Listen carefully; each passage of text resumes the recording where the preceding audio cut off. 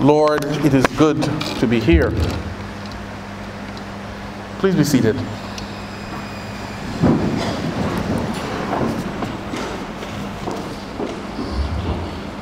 The obvious thing this morning is to speak about the mountaintop experience and to explain it is actually in the valley that we grow, or in the valley that we work.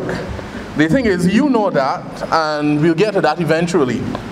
You see, we have this morning something very important, the transfiguration of Jesus Christ, and this is a part of the journey of doing his Father's will, our Father's will, and his journey to Jerusalem, which leads us up this mountaintop to experience God.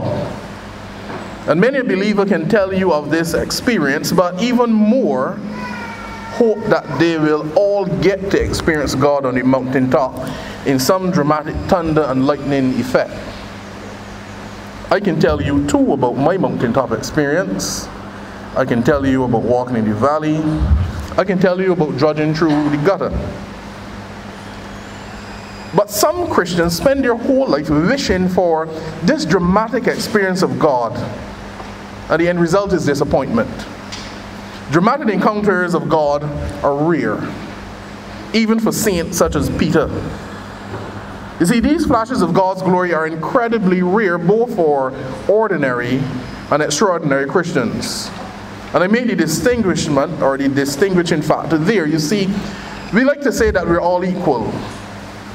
If you believe that, then you have to ask yourself, on what level are we equal?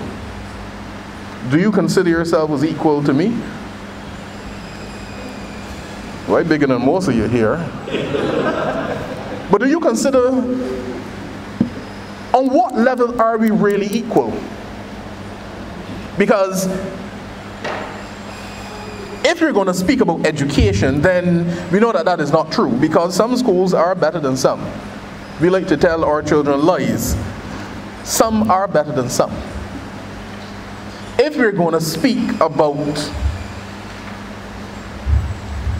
job opportunities or workplaces, the reality is some are better than some.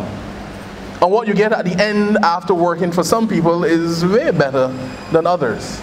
So on what level are we really equal? You see, this all comes down to God and how God sees us, and more so what it is that we're called to. You see, Jesus had 12 companions, 12 that he himself chose. Nobody didn't beg for their friend to get a little pic with Jesus. Jesus picked these 12 men himself. He chose who he wanted, but he only carried 3 up the mountain. Now that says something to me, because he took the very mouthy Peter. The same Peter that said, Lord, if you bid me come, no, Lord, if it is you, bid me come. And we know what happened. Peter eased out of the boat, take a few steps, and he sank. This is the same Peter that we're told chopped off a man's ear to show how serious he was about protecting Jesus. But when the reality of this epic event sunk in, we had the background music of the cock crowing, and Peter saying, nope, not me, don't know the man. It wasn't me. But that same Peter said, you are the Christ. That means something. Jesus also took with him the very ambitious James and John, sons of Zebedee, sons of thunder. Some say the mother asked, some say the boys asked. But whoever asked, they understood something was going on. Lord, when you come into your kingdom, you want to be seated one at your left and one at your right. Even if they got it wrong, they understood something was up. But what about the others? Just like the church today, those first followers were at a different point in their spiritual journey. Can you imagine Thomas up on the mountain of transfiguration? Or Judas? Jesus knew who to take. Because I can see Thomas and Judas now. Thomas want to get all touchy-feely and not believing, and Judas probably looking to take a shortcut. You see, we are all at different stages in our journey.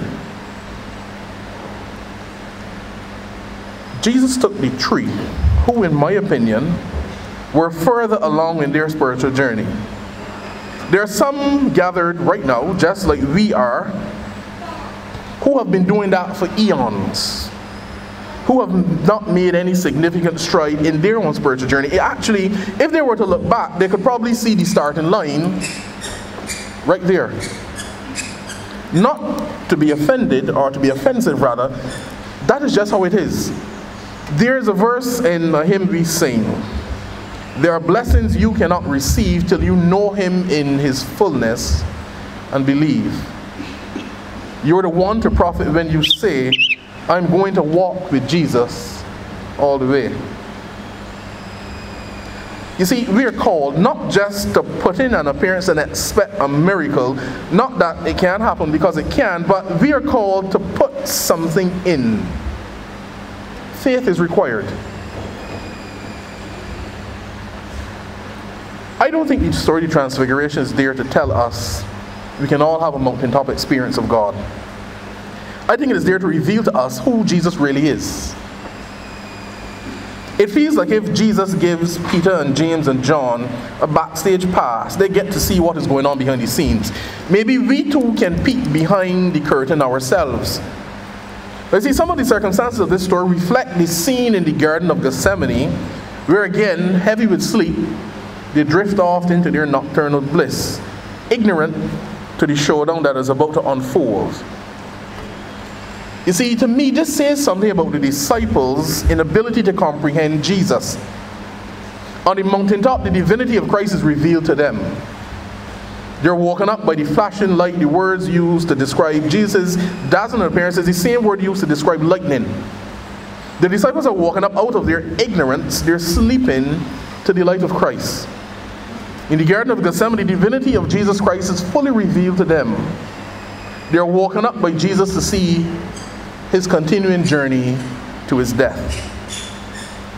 The fact that they are asleep on both occasions is a clear indication that they have difficulty comprehending who Jesus really is, who God the Father really is, who the Son is, who the Holy Spirit is. Despite coming face to face with him, they miss the Trinitarian mystery which is at the heart of our faith. But this is not an indictment on them, because we too find ourselves in this position where we see God, but we don't know his God. Because many of us spend our time hoping for tongues of fire and a rushing mighty wind. I too would like tongues of fire wagging over people's head and a rushing mighty wind. I'm sure it would make me a better priest, a better husband, a better father, better everything. But it doesn't happen like that. Because we miss God. We miss God because we're looking for something that is not there. When in actual fact, God presents himself to us over and over constantly. You see, the story of the talents, that comes to mind. Where one got 5, we're told the other got 3, and one got 1. And we often scoff at the man that got 1. Because the chap with 5, he went out and multiplied it by 5. The chap with 3 multiplied his by 3. But to me, the church is that individual with the 1. Where we have a gift, we've been given a gift, but do we use it? You can answer. Do we use our gifts? Sometimes. That sounds about it. What are we doing the rest of the time? Complaining, griping and belly aching and longing after something that belongs to somebody else. We say almost daily, we'll say today, give us this day our daily bread. And God continues to give us daily our bread. Not just food, but clothing and shelter, safe travel, sustenance for the day. But are we thankful for what God gives? We're not thankful because nothing wrong with your car, but Mr. Jones changed your car, so you got to change your car too. They paint the house one of these new flashy colors, so we got to paint our house too. I will tell you a little story about me again. You get a little bit more the priest business again. When I was about 12, my father's name is David Jones. My grandmother's Merrill Jones. But I lived at Bowen. And I can't remember what I asked for. But it was because one of my cousins had this thing. And she said to me, "Y'all always looking to keep up with the Joneses." And me in my wisdom said to my grandmother, "I don't have to keep up with the Joneses. I am a Jones." That was met with a swift back slap. And my mouth ended up bleeding. God doesn't give us a back slap. The thing is, God provides for us, but we ignore what God has given us. Because day after day, we have what is for us, but we want something more. And the thing is, remember the man with the one talent, what happened to it? It was taken away because he didn't use it. God gives us talents to use, and not just use, but to use for His honor and His glory. If we don't use our talents, we will lose our talents. But the thing is, we don't see God in these little things. We need something big and magnificent. We too miss God. Time and time again, we miss it because we want a miracle. I will tell you this. Y'all know anything about sleep? Sleep, yes, sleep. S-L-E-E-P. You gotta talk to me. What happens between when you intentionally go to sleep, or if you accidentally drift off to sleep and waking up? What happens in between there? We don't know. You dream. I guess so. But the thing is, we don't know what happens in between there, but we get up. We can give no account for what happened between when we closed our eyes last night or early this morning and when we woke up. Isn't sleep then a miracle? Because, keeping it simple, we go back to things we used to say. Now I lay me down to sleep, I pray the Lord. Y'all, you don't know this prayer. If I should die before I wait. So we have committed ourselves into the hands of God. Now consider this. Think of all the things that you did yesterday that you should not have done, that could fall into the bracket of sin. Don't tell me. Keep it to yourself. Consider this. The wages of sin is death. You think you should have get up this morning? But God, with all of the love that He has, work a miracle. Sleep in itself is a miracle. But we don't consider these things. The conception of a child, the birth of a child, aren't these things miracles? But you see, we are so desensitized to all of these things, they're just ordinary things. Raising children, being loving, doing the things that parents do. I was walking this way and I saw a young lady with a child in the mother hole, like this. The grip that only a mother masters, to comb your hair, to keep you from moving and that sort of stuff. And I smile because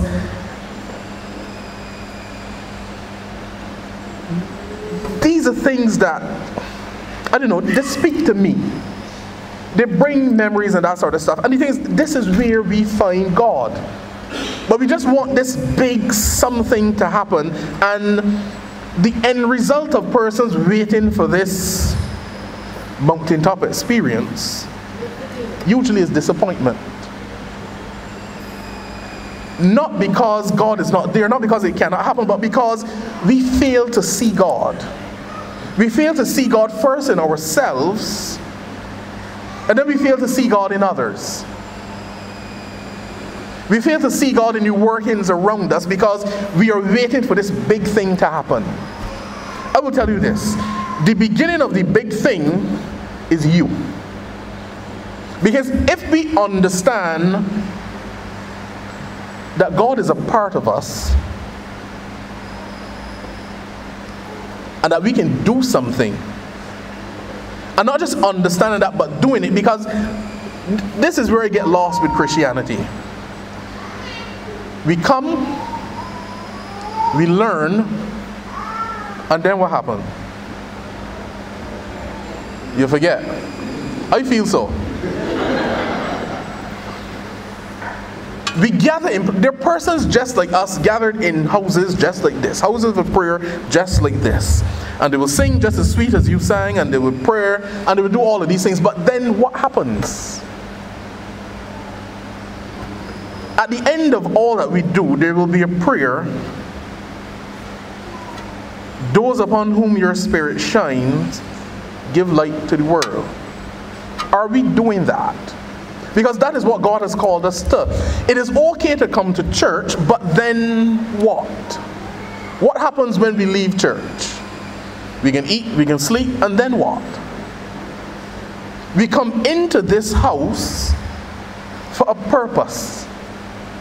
And when we leave, that is when we are supposed to achieve this purpose. If we are not going to let the light of Christ shine, it doesn't make any sense coming. Because we come with persons just like ourselves. If I were to take this entire congregation and put you on Broad Street right now, do you think people will see the light of Christ? Say yes, make me feel good. Yes. Because we have that light within us, but we don't allow it to shine. Because we confuse ourselves with so many other things rather than the light that is there. If we accept what God has given us, we will use it. When we use it, people will see God because we are satisfied with what we have. When you are satisfied with what you have, believe it or not, that is encouragement for somebody else. Somebody else that might not have as much as you have, but you using it to the best of your ability. And when we all allow our light to shine, it moves from a little light to a blinding light. And consider that the world we live in, we speak about how dark the world is. I'm pointing the fingers, but if we are the light of Christ and the world dark, you figure it out. We got some problems. Because we are the ones called to take Christ into the world. And we sing some wonderful things. God has no hands but our hands. He has no feet but our feet. But we sitting down with our hands full, doing nothing. God is calling all of us to something. You see, Jesus took these three men up on the mountain to reveal to them who he really was. We don't have to go up a mountain to understand who God is, because God continues to work in our lives daily. I don't think there's none among us who can say they don't believe in God. Because God continues to do things. How many of us did not have but received? How many of us did not know where was coming from but God? It is not fate, it is not luck, it is God. But you see, we discount God for all of these other things, and then we say we want a miracle. To do what? What are you going to do when you get the miracle? Chances are the miracle might not be big enough, so we want an even bigger miracle. God is working his purpose out if the people of God get up and do his work. You see, they went up the mountain so they could get a glimpse as to who this God was. The beautiful thing about it is, we have with him Moses and Elijah. And Jesus went on to say, he didn't come to abolish the laws nor the prophets, but to fulfill them. And we have Moses who went up a mountain, and his face shone. But here it is, we see Jesus totally illuminated. And this is what the disciples see. We too have seen Jesus. We have seen the workings of Jesus. We know how powerful Jesus is. But we somehow fail to do what God has called us to do. We come, we claim to know, we understand, and we leave, and we do nothing. It doesn't make any sense. God has revealed himself to us in many ways. We know about the power of God.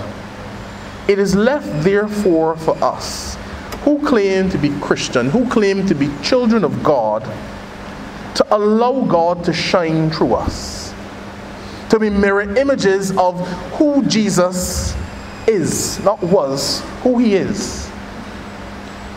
The thing is, that is a lot easier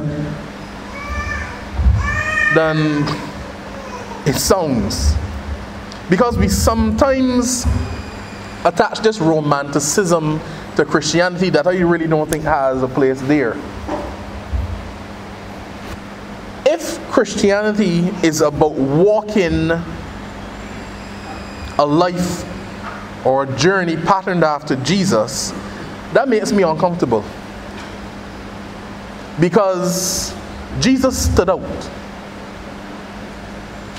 And it was not about popularity, it was about saying when right is right and when wrong is wrong. Are we willing to do that? Many of us are not, because we want to fit in, because we want friends. That is not Christianity. Jesus is calling us to something great. The thing is, he's not calling us alone. Because as different as we are along our Christian journey, the equalizing factor is this: God. No matter where we are, no matter what is your position, this remains: I can do all things through Christ who strengthens me. And the thing we should be doing is allowing our light to shine wherever we are, not to bring glory to ourselves, but for persons to see, so they too can glorify God. That is where the equality comes in. So it's not about me and what I can do and how magnificent I am. That is not Christianity. Christianity is about allowing persons to see God in us. Christianity is about persons like yourself and myself coming together in such a way that we can light up the world and lead persons to God. You see, the light that we have within us has a purpose. We have to show people who God is. We have to lead persons to God. If we are not doing that, then we're wasting time. I don't believe in wasting any time, so I will hush for today right here. But you see, on top the mountain or in the valley, the same remains. If Jesus did not go up the mountain, he would have continued on the journey the same way, because his journey led to Jerusalem, where he died. The mountaintop experience was for the disciples to really get a glimpse as to who this Jesus is. We have a glimpse of who this Jesus is. Sunday after Sunday, we come and we kneel and we come face to face with God in the mystery of the Holy Sacrament. We understand this thing, so therefore we need to begin to do it. I will share this poem with you before I go. And I suspect some of you would have heard it before. but it was recommended to me, and I will share it with you. Sometimes life seems hard to bear, full of sour, trouble and woe. It's then that we remember that it is in the valleys that we grow. If we always stayed on the mountaintop and never experienced pain, we would never appreciate God's love and would be living in vain. We have so much to learn, and our growth is very slow. Sometimes we need a mountaintop, but it is in the valleys that we grow. We do not always understand why things happen as they do, but I am very sure of one thing: my Lord will see us through. The little valleys are nothing when we picture Christ on the cross. He went through the valley of death. His victory was Satan's loss. Forgive me, Lord, for complaining when I'm feeling so very low. Just give me a gentle reminder that it is in the valleys we grow. Continue to strengthen me, Lord, and use my life each day to share your love with others and help them on their way. Thank you for the valleys, Lord. For this one thing I know: the mountaintops are glorious, but it's in the valleys that we grow. We have been strengthened by the Holy Spirit. Christ resides in all of us. We're called to use that, to show that, to be that. Amen.